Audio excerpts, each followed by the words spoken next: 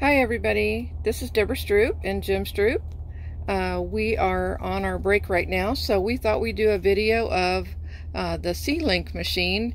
I know that that we didn't have a video to watch when we were first starting on the truck, driving the truck, so we're hoping that this will help you to get started and be a little bit more comfortable once you do get into your new truck.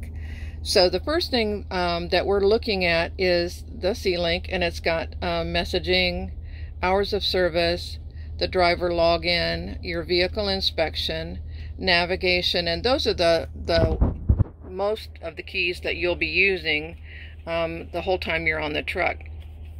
So say for example you're getting into the truck for the first time, you're going to go to your driver login and click it on. Now it's going to say here that you're going to log in for the very first time. It doesn't show that now because we are logged in. Actually, we've been logged in. So the prompts are very easy for you to follow to log in, and that will put the driver ID for both of your drivers and showing which one is active and which one is not. So every time that you change drivers, you're going to need to do this first. So for example, Jim is active right now, and I want to be because we're switching. So what we're going to do is we're going to come over here and we're going to hit the change button, and it says on there that Deborah Stroop will replace Jim Stroop as the active driver. So then we would want to say okay, and then this is going to put in your code. Hold on just a second, let me put my code in. Okay. And then it'll also say okay, so we want to say okay. And then see, now I am active and Jim is not. So I'm going to switch him back because he is going to be driving. So you'll want to do that every time that you're going to do that first to begin with. So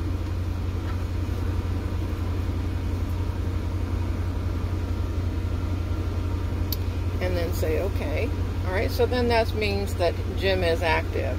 So then we're going to get out of it, you're going to hit your home button again. As you're looking at the buttons, this will always take you back to this screen, and these here is your brighten button, so it'll make the brightness more, and then the bottom one will be the brightness less. Over here is the volume. So if you want the C-Link to talk to you, you can have it with louder or not so loud.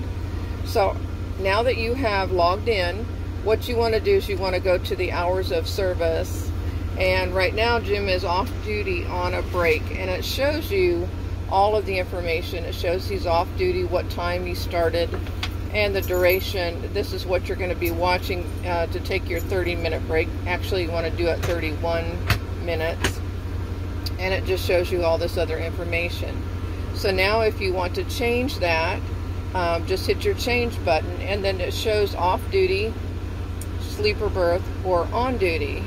So when you hit off duty, you're going to come over here to the remarks, and it's going to show you well, let's hold on just a second. I don't want to take him off because he's on a break. But you'll hit your remarks over here, and then you'll scroll all the way to the bottom. It has different remarks of different things that you're going to be doing, like fueling or a DOT inspection, that type of thing. And then the bottom one is a rest break. So every time that you go on your 30-minute break, we do the rest break. Now when it comes time to log in for the night, or he's going to go off duty and into the sleeper, then you'll hit sleeper berth and then change it. So if you want to do on duty, when he gets done with his 30-minute break, you would hit on duty, and then it would say okay over here. So that is everything. Every time that you stop for a break, or you're going to change drivers, you're going to need to do this screen. So then we're going to go back to the home screen. Okay, so we showed you this driver login and the hours of service. The next thing you'll want to know is your navigation. I'll just push that button. Now on ours, we have, it shows up here at the top, the driver the time that they have. So right now, because Jim is the active driver, he has 5 hours and 22 minutes of driving time left. So once he comes off of his break, then that will change to a little bit more time for him to drive. Now, as far as doing, say for example, you have a new load that you've got and you want to put the information in. So you're going to hit that little button right here, and it's going to give you different options, whether you want a 3D map, detour, and that type of thing. So you would go to your main menu and your address, because you want to plug in your address. So it's going to show you enter city or zip code. So right now we're going to enter where we're going. Okay, hold on just a second. Okay, so Stennis Space Center. So this is where we want to go. And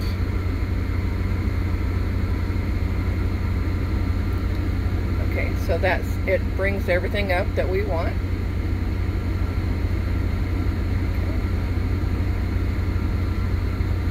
And because there's no road number, it's not gonna, we need to skip that part. So hold on just a second, because it doesn't have a number. So then it's going to calculate for you.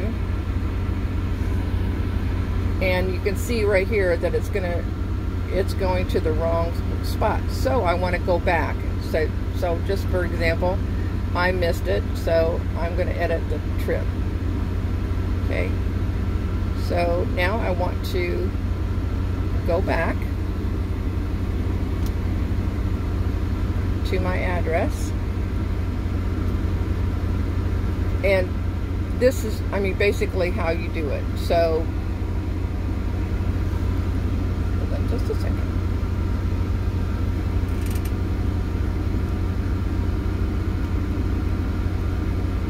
Oops. See, now you got, because you can go backwards, because if you misspelled something like I did, it's hard to look at this and this camera at the same time. Okay, so we're going to do this. Enter the street name.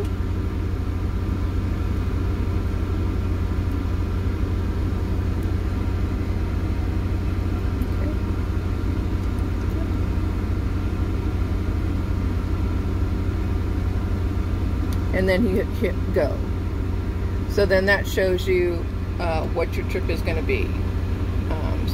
And it tells you the directions, where you are now and where you're going to be going. You're going to be turning there in 250 feet. And it shows how much mileage is on that trip that you have. Alright, so then we're going to get back out of that. And then the last button I want to show you is the messaging. The messaging shows you the inbox. And this is all the information from dispatch. So it has all your route information, what your miles and pay are, your directions, and any other additional information. You can scroll up and down over here at this part. The outbox is anything that you've sent to them, back to dispatch. And then this is compose if you want to, whenever you get ready to compose, like you've arrived at your stop, you would hit arrival, depart pickup, and these are the things that you're going to do every time that you stop, get a load, and then deliver the load. So it's very self-explanatory whenever you get to do any of those. And then we just go back to the home button. If you have this little sign right here, that means you need to have an inspection done on your vehicle. So you're going to hit the vehicle inspection button right here, and you want to make sure that you always inspect your vehicle before you go on a load, and just check everything over. So you want to do a new VIR, and these two lines are okay, but this one is empty, so we want to remove that. And then there's just those two lines that are fine, and you're going to see over here that it says next. And we want to make sure that we check all of these areas here when we do our inspections, so that we can make sure that there are no defects. So right now there are no defects, and it says no defects. Okay, and it says I have examined vehicle and trailers indicated, including the parts and accessories, and you're just saying that you're signing this. And then you would hit submit VIR, and then you would also submit it again.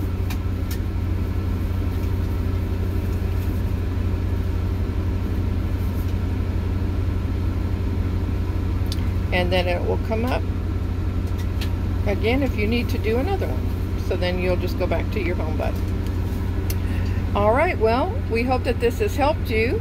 And if you have any notes or questions at all, I'm sure that the ladies at XM Transport would be more than happy to help you. And I know that you'll probably get something from FedEx that tells you how to work the C-Link, so you'll get a sheet as well. So you have a great rest of your day, and we'll talk to you soon.